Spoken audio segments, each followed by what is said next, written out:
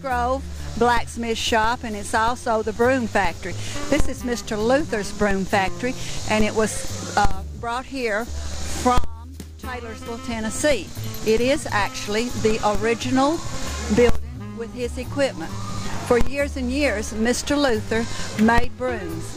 If you come to the fair and you buy a broom, it'll last you a long time. What are the materials in the broom? This material is broomcorn. It's a plant raised just to make brooms. Looks like ear corn growing out in the field, but never sets an ear. Instead of having an ear out the side, it has a stalk out the top. Got some growing right here in this bucket.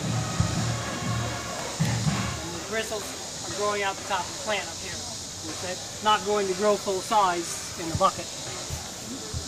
But it's an example. But that's, people used to raise broomcorn around here a whole lot. It was a very important cash crop. Kentucky, Tennessee, up in through the 1800s, even the early 1900s.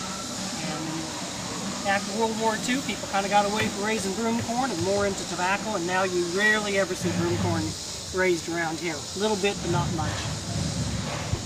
It's a lost art.